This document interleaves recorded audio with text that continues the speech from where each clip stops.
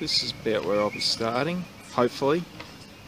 I'll probably be on the other side of the road, as I said, because that's where that 3:45 marker is. I'll probably be staying just behind it. I'm aiming for about a 3:52 something.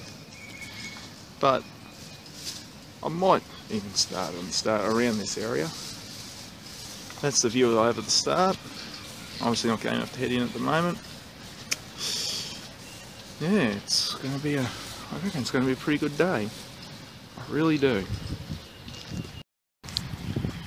Probably won't be a lot of room to warm up on this side of the road. There'll be a lot of people heading across that bridge over there, maybe ducking across the other side, into the gardens, and then coming back in time for the start. Naturally, I'm not going to take that risk. There's the loser just ahead. They'll be very well populated in the last 40 minutes. I'm sure there'll always be 2 or 3 will be trying to get in and out so quickly so they don't miss the start. There's always 1 or 2 that are always going to be late, thinking, oh, what do I do? I've got to hurry up and get to the toilet. Anyway, about here is where I'm probably going to be looking to warm up and get myself organised. Just in this guy's area here.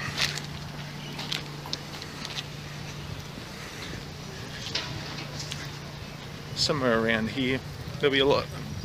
Because of course we're outside Rod Laver Arena. Try and show you where baggage drop is.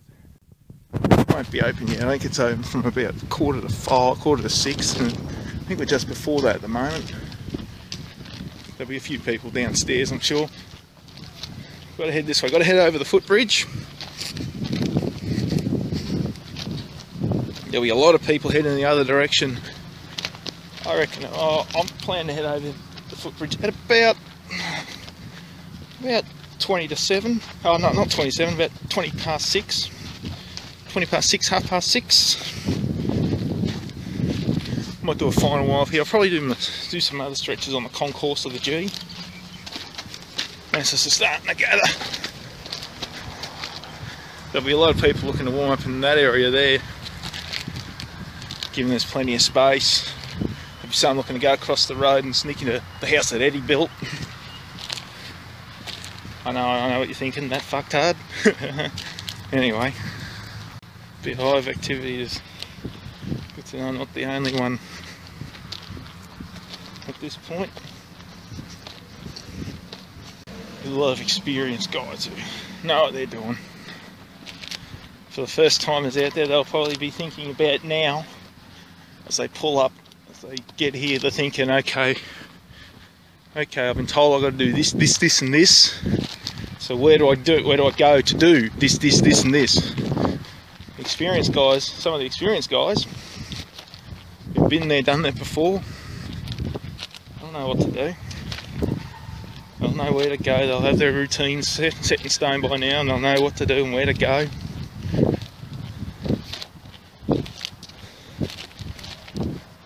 Breeze is getting up just a tad. Hopefully it won't get up too bad on the course. Once we get into Beaconsfield Parade, that's where I'm a bit worried about it. Because of course Beaconsfield Parade is exposed to the beach.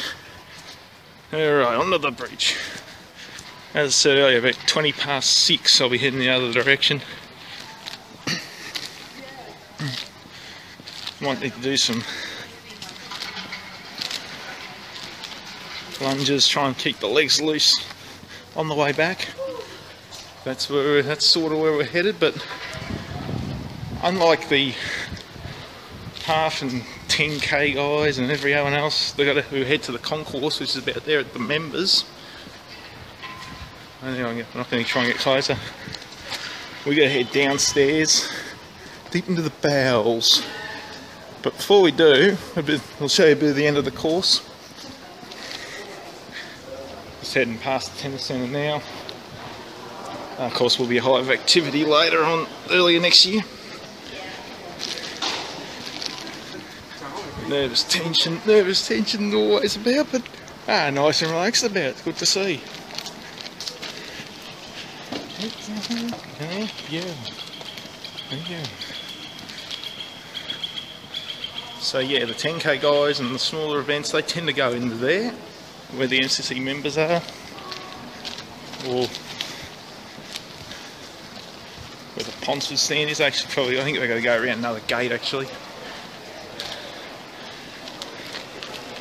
Whereas we've, I believe, got to head down. Whereas we, I believe, got to head downstairs. It seems there's a lot of very good relaxed vibe here. I can tell at the moment. It's very good. It's very good.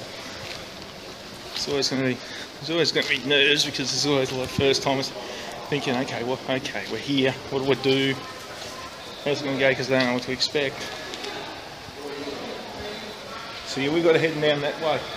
Basically, if I just go this way for a second, this here, now there's two, you might be able to notice a couple of barriers. This is towards the end of the run. So we got it. So towards the end, we've got to head down there, down this street, underneath this bridge.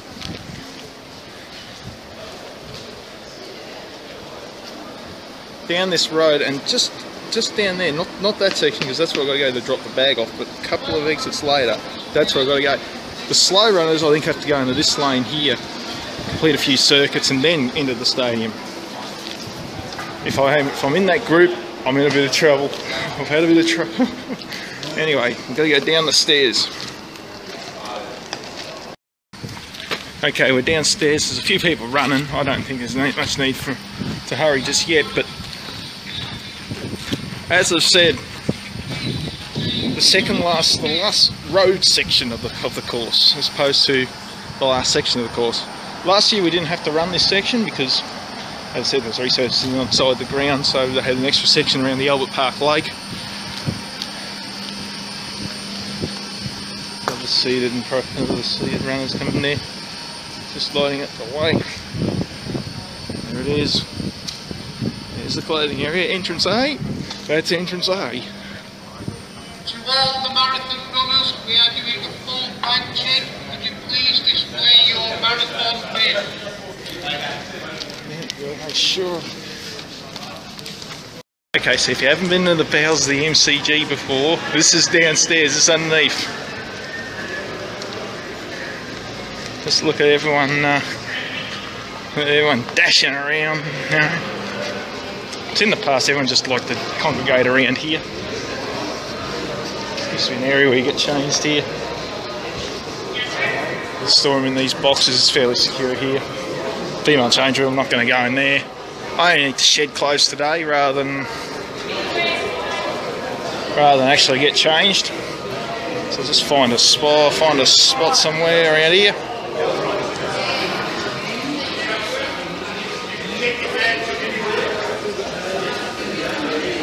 Just going to throw this in the recycle bin, get myself organised, and we'll get ready to rumble.